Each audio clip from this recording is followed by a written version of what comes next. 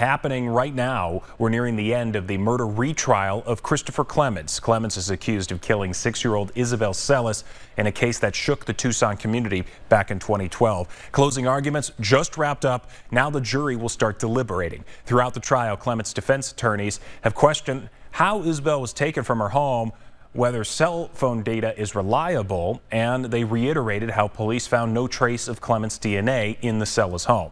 In the first trial, that jury could not agree on a verdict. Prosecutors are hoping that doesn't happen again. Clements is already serving a life sentence for killing 13-year-old Maribel Gonzalez, whose body was found near Isabel's.